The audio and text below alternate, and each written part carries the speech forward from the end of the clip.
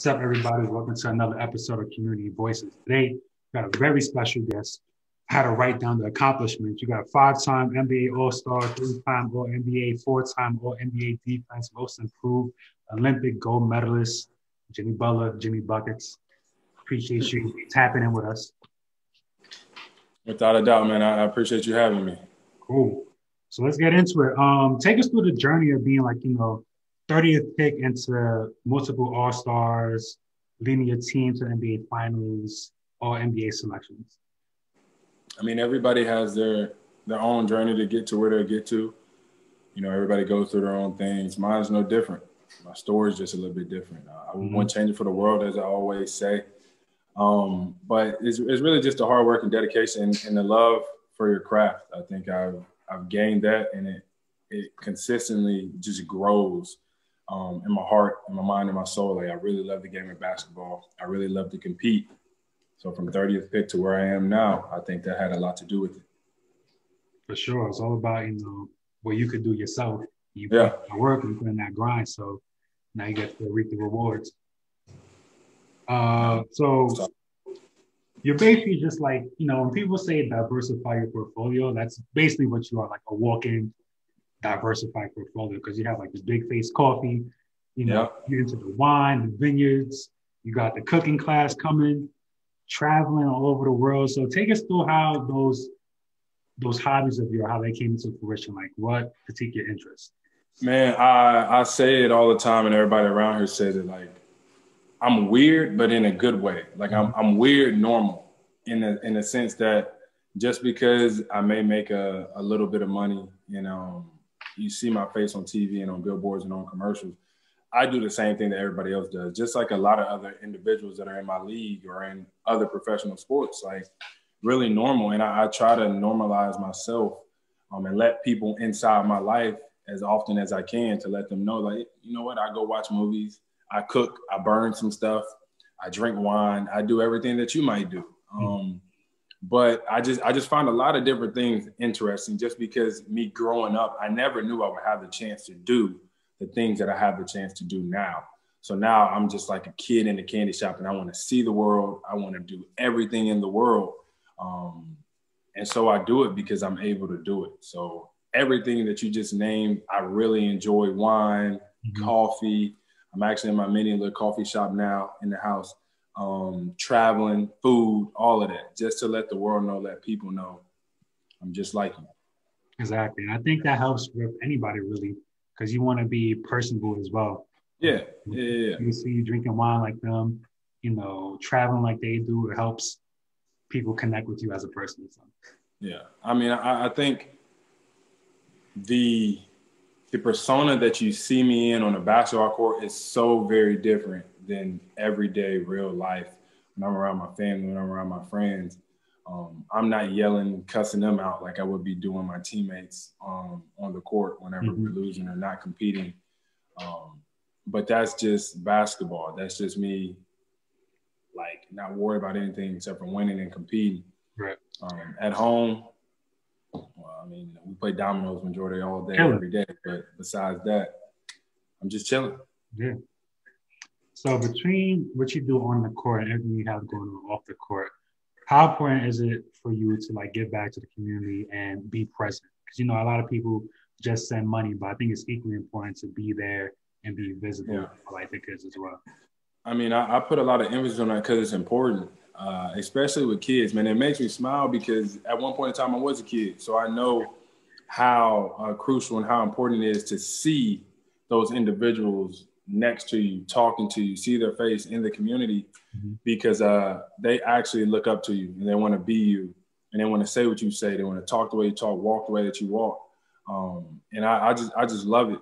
Every city that I've been in, every city that I've lived in, I've tried to do as much in the community as I can because I want to help change the world in so many different ways.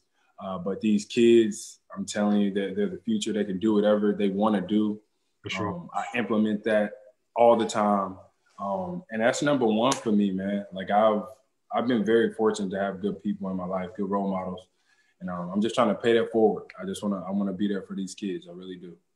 Yeah, paying it forward is very important. You think about the impact you're gonna have on like that one child or a bunch of kids, and they see you and just want to emulate what you do. Like, I want to be like Jimmy Butler, and then that encourages them to do the same once they get into that position. It's crazy to even hear kids say that, because growing up, I didn't know that anybody would want to be like me. I was like, I'm just as normal as anybody. I mean, now, you know, NBA player, but I just want to, you know, do the right thing, set a great example, and just be the light for them, because life is hard. Sure. And it's really hard for kids. But if I'm there, you know, along the way, listening to you, listen to your story, and I can feel for you, I think it helps. Especially for kids who come from where you and I come from. So yeah, someone like yourself who they can relate to goes a long way. So last question for you. Take us through the work you've been doing with BAM. Like, how did you get connected with them? And I hear that you still work with them to this day. So tell us about that dynamic.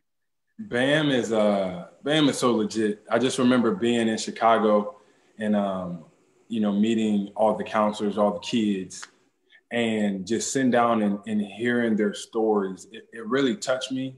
And I love Chicago. I go back all the time. I still have houses there. Like, so much love for that city.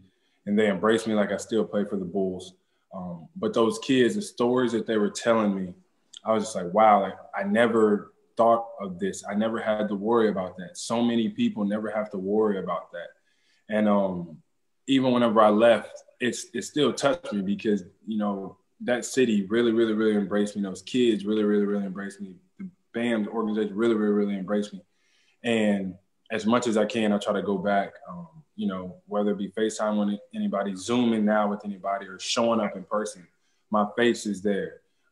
Yeah, a little bit of my money is there too, but definitely, like, they feel my presence. I've put my fingerprints on the organization, on these kids, and I will continue to do that, man. I love those kids. I love that organization, and I'll always be there for them. For sure. And it's different, like you mentioned earlier, being there in person, that energy and that vibe and those vibrations. When you get around someone like yourself, the kids feel that, you know? Yeah, no, they definitely do. And you can tell. Like, and I'm just in there to listen. I'm not in there to talk. It's not about Jimmy Butler being an NBA player. Yeah. When I'm with them, I'm listening to their stories. And I'm just trying to understand what they're going through. So yeah, they're, oh my God, it's Jimmy. But at the same time, they're like, yo, he's really in here listening. He cares. He's here to help. And I mean it. That's why I'm there. I'm not even thinking about basketball whenever I'm around these kids. I just want to help them, you know, try to clear that mental block that they may have, and just listen to their stories, because they're so interesting. And then they can be so great at so many different things, and they don't even know it. But hearing it from me, I'm telling you, it makes them really believe in themselves a little bit more. Right. Something clicks when they hear that encouragement from Big Bro Jimmy. Yeah. It changes for them. Definitely does. So, you know, us at Finish Line and JD, we love the work you're doing. Shout out to Josh for, you know, making this happen as well. So you want to support BAM, and you want to make a nice donation of $20,000. Check real quick. You can't even fit the whole check in the screen. That's what I'm talking about. Yeah. BAM, myself, we really appreciate that, man. That's big love. Thank you so much for that. Like, these kids, they're special, along with so many other kids, but the ones with BAM, man, very, very special. Thank you. About the BAM kids, so. Yeah, thank you. Seriously, man, we really appreciate that. Yeah, of course. It's our pleasure. That's the whole purpose of Community Voices, you know, giving back to the community, uplifting voices like yours, so the people who are viewing can educate themselves and, you know, just learn about what's going on in the community. So, and that's about it. I'll let you have the last words. I mean, my last words is I love these kids, man. I do. Basketball is basketball, but I'm always going to be who I'm going to be. I'm always going to support the kids. I'm always going to be in the community here in Miami, in California, in Chicago, back in Houston. I just want to help. I really do want to help these kids and let them know that they can be whatever they want to be. We don't listen to anybody except for yourself and people that are telling you positive things. That's what I'm all about. Thank you so much for that donation. I can't thank you enough. I guarantee Bam is gonna go nuts. But we really, truly do appreciate y'all, man. We really do. Yeah, I know that 20,000 will go a long way as well. So you heard it from the man himself, Jimmy Butler. Make sure I go check out Bam and support him if you can. Please. And yeah, that's a wrap. Appreciate you again. All right, my man. Appreciate you. All right, Jim. Thank you. Appreciate it all. Yep.